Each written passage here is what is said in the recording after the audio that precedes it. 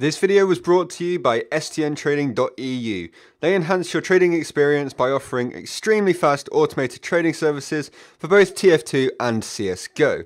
Check them out in the description below. There are many different ways to customize your TF2 playing experience, whether that be through the class that you play, through the weapons you use, from the cosmetics that you decide to wear, and even your HUD and crosshair.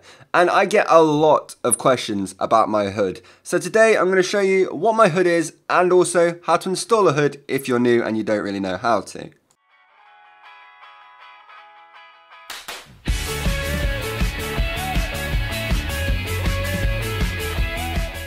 So I'm just going to say right off the bat that the HUD I do use is called Void HUD 2.0. Now, I only found out about this HUD when Strife did a live stream a few months, a while ago.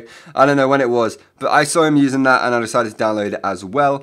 And honestly, I really like it. It's a really clean HUD. It's really nice.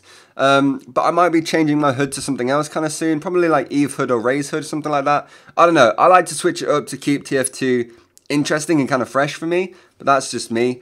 But either way, now that you know the name of the HUD, let's get into actually installing it. So this is HUDs.tf. Now, if you've ever looked for a HUD in TF2, then you should know about this site, as it is pretty much the best site to find a HUD from. Now, I'm not in any way sponsored by this site to say anything nice about it. I'm not being paid by them to showcase this in the video, but it is just the best site to find HUDs on, other than Game Banana. But these ones have the higher quality ones, and all of these are up to date. So obviously you can just search through any of these HUDs. Most of these you will know the names of, like 7 HUD, a lot of people love this one. Raise HUD, this used to be everywhere. This used to be Uncle Dane's HUD, used to be Retro's HUD, used to be my HUD, used to be the Prophet's HUD, if anybody remembers him, and everybody used to use that thing. Then obviously we've got all of these, and Bud HUD is actually the one that a lot of people are using now, and I don't know, let's just have a look at it. Now, honestly, I think this HUD looks really nice. Using the site, we can see what it looks like in game. I think that looks really nice, really clean. Stuff like that. That looks really nice as well. Then that is without the actual HUD on, but still looks pretty cool. Then we've got the different bars. I think that screenshot showing as well. And I mean, yeah, I like it. So let's download it. As you can see here, I've tried to do this before. And yeah, so make sure you put this thing on your desktop. You can see my Sony Vegas file there. But yeah, make sure you put it on your desktop and let's get to installing this.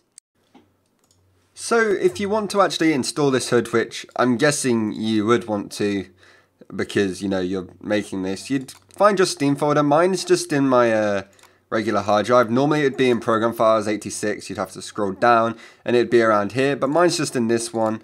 Not that folder, no, this one. And then you go into Steam Apps, Common, Team Fortress 2, TF, Custom, and then you'd put it in here. I'm going to delete these 2 folders right now. And yeah, as you can see, this, okay, WinRAR doesn't like me. You get this folder here and you can just drag it in. I'm pretty sure that's how this one works. If not, I think some of the times you have to extract them. I know Bud HUD has a lot of different things that go on in it. And if you click into it and all this stuff, actually what I think you have to do is drag this one out into there. I'm pretty sure. I don't know. You can go onto that, I guess. Maybe not. One of these will work. And then you've got all your customization here for this HUD. I know Dane is here as well. Like you can get Uncle Dane's HUD, which is good. And then if you want transparent view models for Windows, this is only with Bud HUD, by the way. You can just drag that into enabled and it will put it there. And you're like, oh, hey, you did it. Well done. One thing I do want to say, though, before we actually launch TF2 and see if it does work, is that you can only install one HUD at a time. And Bud HUD is kind of a different HUD to most of the ways other ones work. With Eve HUD, for example, you can just see this regular Eve HUD folder has the resource and scripts in it. And that is the file for most of the HUDs that you need to actually drag into the folder to make it work. With Bud HUD, you did have to take out this folder from the Bud HUD master folder, and then it works. Because this one has the other folder in it with the resource and script, and it also has resource and scripts here. So if you just put the Bud HUD master folder in, that won't work. But for most other HUDs, it should just be the first folder that you see with that name. Not the whole zip file, just the folder. And then with Eve HUD, you've got your random overrides if you wanted to ever add stuff like that in. But most HUDs, don't really have that. So I didn't want to confuse you guys too much downloading a complicated HUD and making changes to it. So I wanted to show you again with HUD. If you just drag that in there into your custom folder, you should be good to go. So now let's launch TF2 and see if it worked. And here we can see that it has actually installed it and everything seems to be working. Now, this actually worked for me this time. The last time I tried to install HUD a few months ago, it didn't work. And you can tell it's kind of working because of this rainbow type thing. If we go into a casual thing, you can see all of the like different looking selection screens. If you go into backpack, you can see this all looks different and really, really cool. I actually really like this design. I want to swap to this HUD probably. And yeah, honestly, it's just very cool. So I'm just gonna jump into a custom server and show you that the HUD is actually working. So now that we are in the game, we can tell that the HUD is actually working as it should be. If we click on the scout, the transparent view models are also working as we were doing this before, and everything is working as it should be. You can see the custom damage numbers, the custom health, your ammo, stuff like that. How did I miss all of those shots? I'm really bad. There we go. He's dead now. But then your custom kill feed as well.